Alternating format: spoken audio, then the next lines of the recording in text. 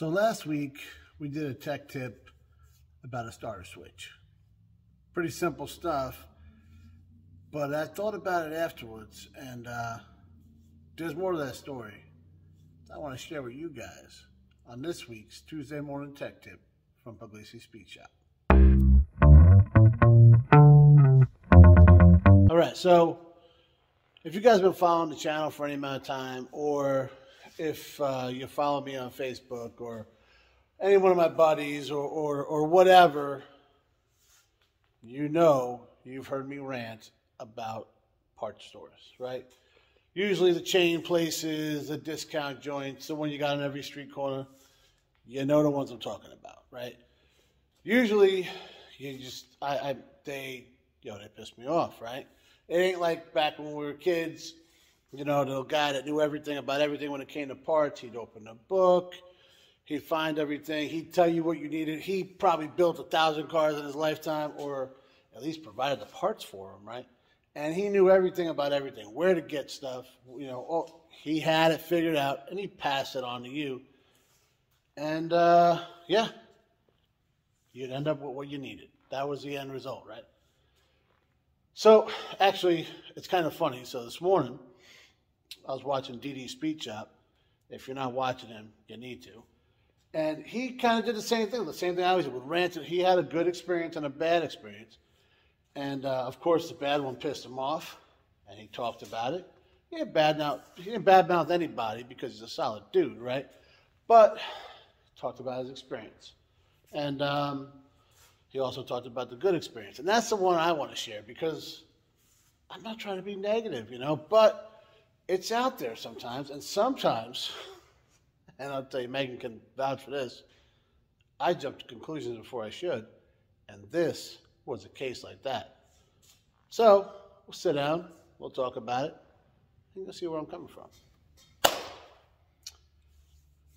So the story begins with me needing a starter switch, right? One of the remote little, you know, or depending on which one you have. And, well, I had the trigger one, a little plastic one. It was a piece of crap. Lasted for 30 seconds, never worked again. The switch itself was bad, so had to get a new one. Went all over the place, you know, I'm online, right, looking. I went online first, saw what places had the one I wanted. Got there, they didn't have it. And this happened time and time and time again, right? So the last place I went to, I went in there, waited a while. It's more of an old style parts store, you know. And the guys in there, they're pretty good. I've been in there a couple times, and they're usually pretty helpful. So I walk in there, and the guy says, "Oh yeah, I got the switch right here," and he shows me the same one everybody's got, the cheapo one. I said, "Nah, man, I had one that sucks. I don't want to keep buying the same piece of crap." He's like, "I get that, man. Let me see what I can find." He gets in the computer. He's like, "This is what we got. This is the other one we got." I said, "Yeah, that's what I'm looking for." He's like, "Well, we don't have it. Nobody around here gets it. Our hub doesn't have it. I can order it, but you know, who knows when it's going to come in." So I'm frustrated, right? Stopped on my way home from work, and I'm just like, man. So I said, "All right, man, I guess I'll look online and see what I can find." And he says, "Yeah, man, good luck." Now, I'm frustrated, so I take that as, "Yeah, good luck, dude." And I'm like, ugh, right? So I leave. I gotta get out of this store. I'm pissed off. Let's go. I get in the truck, and I'm sitting there, and I'm like furiously typing Megan, right? I'm like, well, this place sucks. This guy sucks. Imagine that they don't have the part. This, you know, what the hell? Da da da. Hot rodding's going to shit. Can't find nothing. I'm just, and she's like, "I get it, babe. I'm sorry, babe. Calm down." She's trying, and I'm just like, oh, I'm so mad. As I'm there, furiously typing away on my phone, there's a knock on the window, right? And I'm like, and it's the guy. And I'm like, oh, what does this guy want, man? So I haven't even started the truck yet, so I can't put the window down. I got power windows, right? So I try to open the door. He's in the way. It's a whole awkward thing. But he's like, "Hey, man, I got this." And he shows me this box. And I said, what am I going to do with this? And he says, the guys, you know, all the race guys, they all use these. They have them on their firewalls, you know, da-da-da. It withstands the heat, you know, current, electricity, you know, all, this is what you want. But you can use this and maybe make your tool. And I was like, man, I'm a jackass. I was so frustrated, I just left. And there was other guys in line. He was like the main guy working. He ran it back, got the part, ran out to the truck in the parking lot to tell me, hey, man, let me help you out.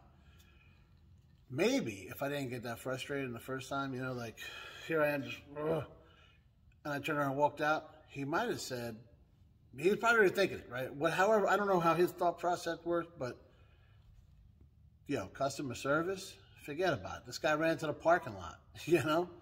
And you don't see that all the time. You used to, and hopefully this guy is bringing it back because, yo, I was floored. I thanked the guy a million times.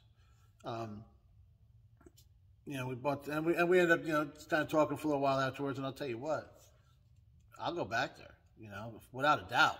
I'm probably going to be one of the first places I go now because I know the guy cares. Whether he's there or not, I don't know if hopefully he's the manager or he owns the joint or something. I hope because he deserves it because nobody's doing that nowadays. Or maybe I'm wrong. Maybe I just haven't ran into the guy enough. Maybe every store has this guy. You know, let's look at it like the glass is half full. Hopefully. I don't know. All I'm saying is I wish I would have waited to get frustrated. Actually, I wish I would have waited and I just wouldn't have got frustrated. And maybe I said some not so nice things in that text message to Megan about how this man performs his job because he's killing it.